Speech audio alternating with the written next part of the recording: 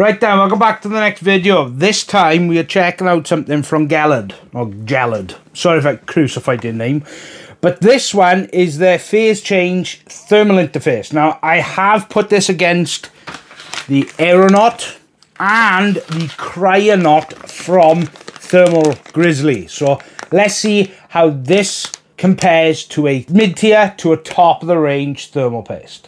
Right, so we need to get some information before we get into any of the actual results I've done due to my testing. Now, it says here, easier application. Yes, it is easier than thermal paste. And it says by here, easier application and removal. Now, the removal part, I wouldn't believe because I tried removing it. Yeah, it's okay to remove, but it comes off in pieces.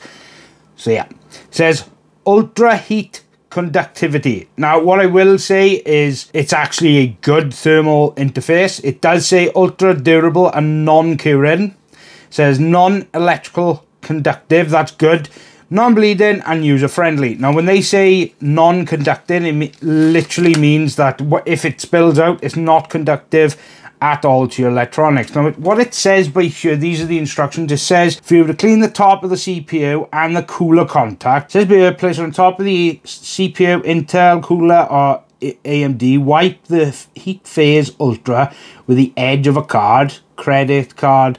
Wait for 3 minutes, remove the transparent film gently and leave the heat phase ultra on top of the CPU, then install the cooler. Now, it does state on the website that you can put this on your cooler as well. Here is what they say is for the actual thermalness, the actual operating temperature range. Now, it says by operating temperature range is between minus 50 and 120 Celsius. Now, the phase transition temperature is 45 Celsius, which that could actually happen at any point when you're actually doing anything on the computer. But it says here, thermal conductivity is 8.5 watts meter Kelvin. Right then, so when it comes to the actual thermal testing, the CPU I used was the 5900X with PBO enabled, so it is going rather high compared to what it generally does.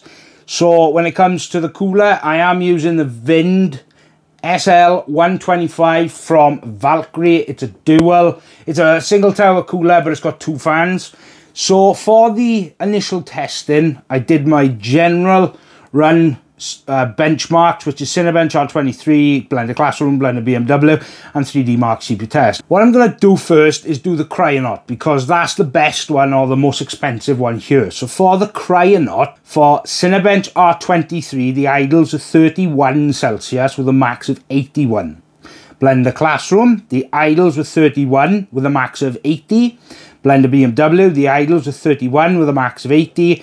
3D Mark CPU test, the idles are 31 with a max of 66 Celsius. And for the probably the least best thermal paste here, which is the Kryonaut, is one of the really like the budget type ones. It's not the best, but then again, it's not the worst one. But for the CINEBENCH R23, the idles for this through all the tests are exactly the same, 31 Celsius.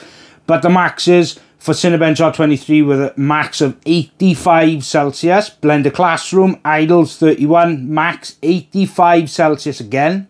Blender BMW, idles 31 Celsius with a max of 84. And 3D Mark CPU test, idles with 31 Celsius with a max of 76 Celsius. For the Gelid phase change thermal interface, for CINEBENCH R23, the idles are 31 Celsius with a max of 83.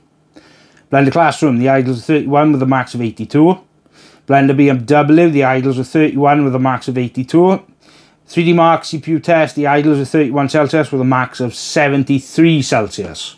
Right then, so, right, what I will say is it is 2 to 3 degrees worse than the Kryonaut, which, considering Kryonaut is a very good thermal interface material, it is one of the best on the market, yeah, and that comes with a good premium price as well.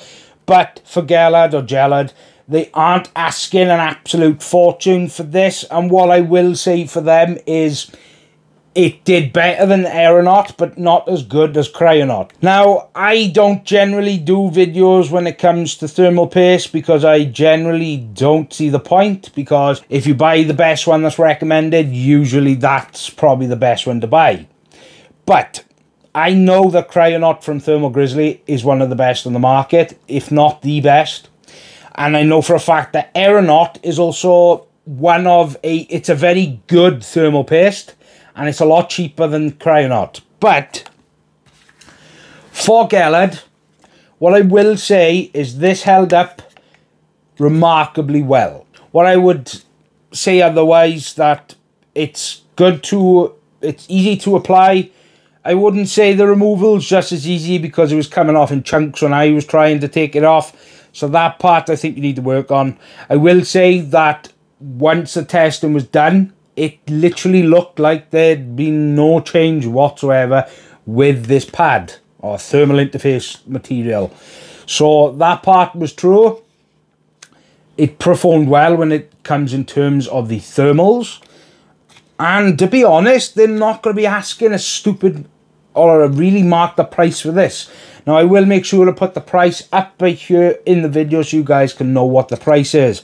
And I will say that if you were looking for something that's going to be easy to install and something that you can leave on your CPU that is where this might actually be better, because this isn't like... So it's not going to be like the Cryo Sheet from Thermal Grizzly or the ultra high performance carbon thermal pad. So it's not going to be like them. The Cryo Sheet, you can leave... That's literally like a carbon cutout of carbon, and you just stick it on your computer. It's easier for applications, and of course it's better for when you're testing. But this by here, you seriously want to buy a something that's a thermal interface, something that's not as expensive maybe as Kryonaut, then this is definitely a good option to buy.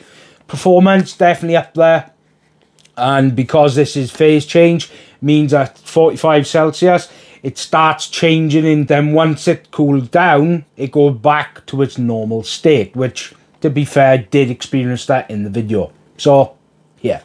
Look, I'd like to say a big thank you to Gelid for sending that out. Sent it out a while ago, but I was waiting to get like some top-end thermal paste to try it up against to see if it even can compare to Thermal Grizzly's Kryonaut. So, yeah. Don't forget to subscribe, because I've just had confirmation that 2 air coolers from Thermalright, the ones you've been asking and bugging me for, are on their way. And then their brand new AIOs, they will be on their way after that. So, yeah. This is Richard from WELSHYTECH. I hope you guys have a fantastic weekend ahead of you. And, yeah. I'll see you in the next one, guys. Bye.